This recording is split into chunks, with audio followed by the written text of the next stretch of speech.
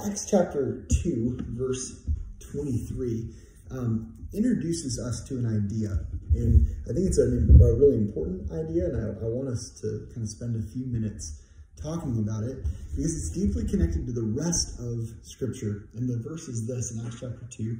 It says, "This Jesus, delivered up according to the definite plan and foreknowledge of God, you crucified and killed by the hands of lawless men."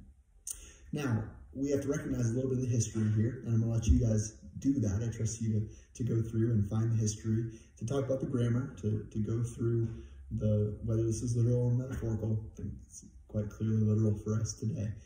But as we read this verse, there are some things that require us to do some synthesis work.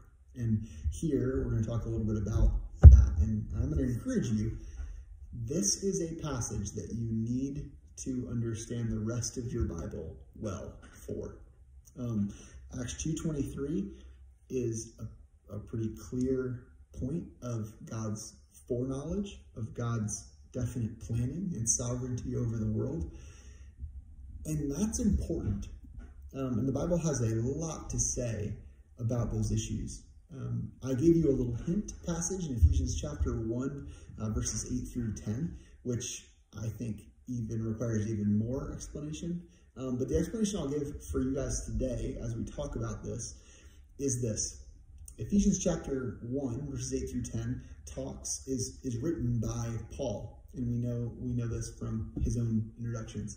And most of Paul's letters start out in kind of the same way. He greets somebody or some group of people, and then he basically launches into theological discussion on Christ, on the gospel, and on the Old Testament. And so if you're reading through something of Paul, you kind of expect to see some commentary on what has happened in the history of God's people and in the history of God's plan for those same people.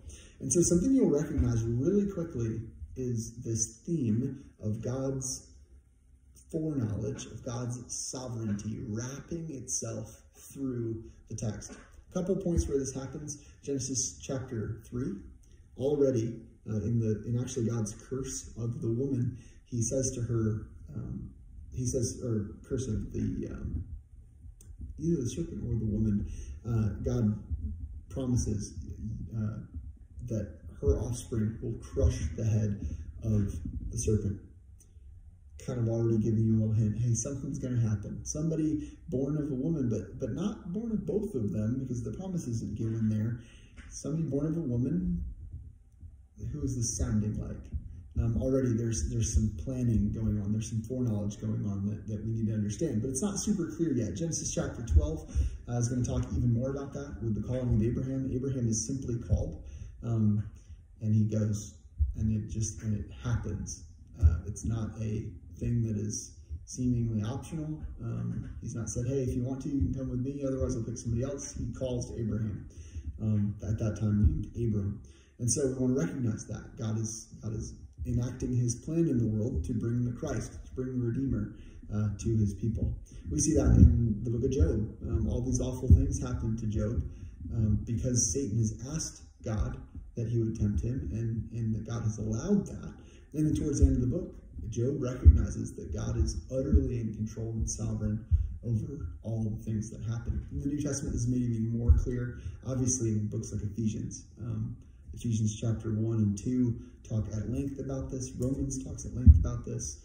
And so there are some different understandings of that sovereignty that we won't go into necessarily today, but I do think if you don't believe that God is sovereign, that you don't believe that he predestines, at least to some point, and you don't believe that he has future knowledge, then you are outside of what the historical Christian position has been in those passages, because it makes it very clear for us throughout the synthesis of the entire text. Throughout reading all of the Scripture, it's clear throughout that God has a plan, that God has built something, has done something specifically in our lives that overwhelms us, that's over us, that is more sovereign, and a much better plan than what we would otherwise come up with.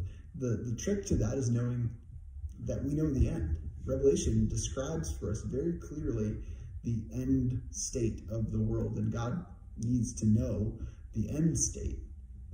He knows the end state because he knows the states in the middle. And so we want to recognize that as a synthetic principle, that we're reading the whole Bible to understand certain passages.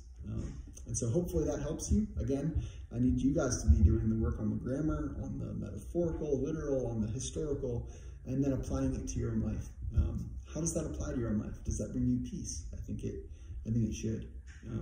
We're not going to have a practical example of this because I believe the practical is up to you. I think God, through his Holy Spirit and through his word, will work in your lives to apply it to you.